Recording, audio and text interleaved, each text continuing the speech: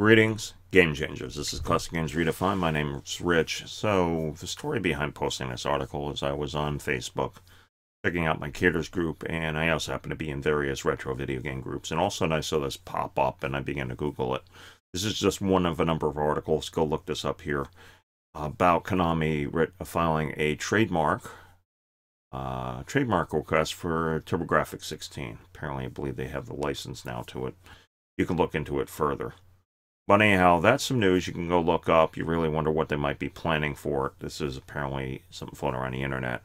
But it begs the question here on if Konami's doing this, what is the point of it? And the thing we really have to wonder about here regarding this and the entire system and all that is if maybe there is yet another plug-and-play system in the works. So how many people here, post comments below if you've actually get this far into the video, if you'd like to see a plug-and-play TurboGrafx-16 system.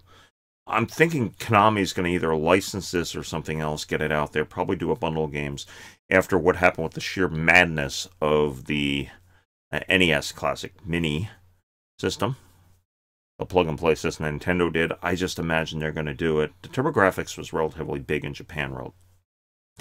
Didn't quite make it in North America. Sega beat it, and then Sega got beaten by Nintendo again, and it just went on. But I think it would be interesting here. My story with TurboGrafx was around the household when I grew up. We'd have about every system you could get. It's like someone bought an NES, and the other brother in the household got a Master System, and would use them that way. Then we had the Genesis, and also I believe I picked up a TurboGrafx-16, or somebody else did in the household. We would different things, but anyhow, I'm just thinking it's here that it's possible you would end up seeing a plug-and-play TurboGrafx-16. I would be interested in seeing one here. Depends on the price. I really wonder how they do the controllers and everything else, and what's going to happen here. And if it's Konami, it just mentions kind of a set number. They are licensing out Frogger, so that's another sign you have. Just a standalone Frogger unit. So it's Space Invaders. Now, would that be of interest to you? That's the question here. If you'd be interested in one, feel free to post some comments below. That's why we're doing it.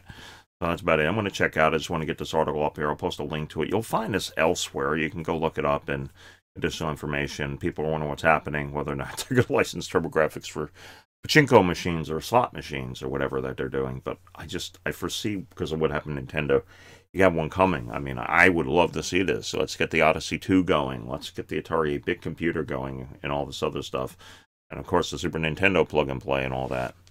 I personally would love to have a subscription service. Nintendo, are you going to be doing that for the NES for retro video games? And have it that way. That might be a good use for the Switch. Anyhow, my thoughts, that's it. Okay, I'm out. That's it. So I do want to thank you for listening and looking at it here. Go look up some more. I will post a link to this article in the comments below, and I'll also post in the description. And that's about it for me. So I'm out of here. Okay, I want to check out. So okay, again, I do want to thank you for listening, and may your die always roll 5. Remember, don't hate the player, change the game.